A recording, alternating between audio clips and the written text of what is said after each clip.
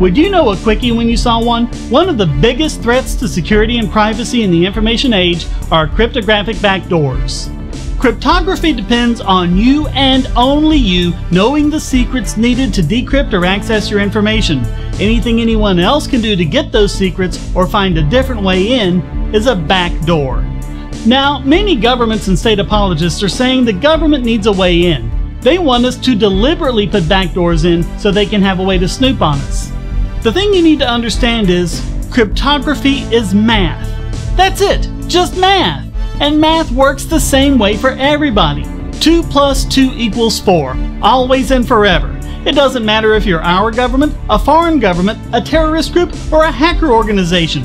Anything that lets the good guys in will automatically allow the bad guys in too.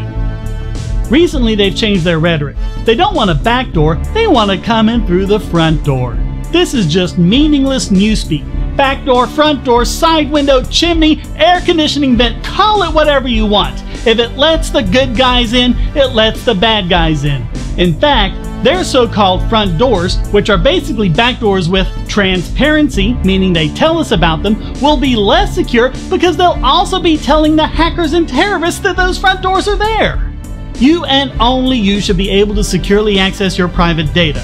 If law enforcement needs to, then let them go to court and get a warrant like in the good old days.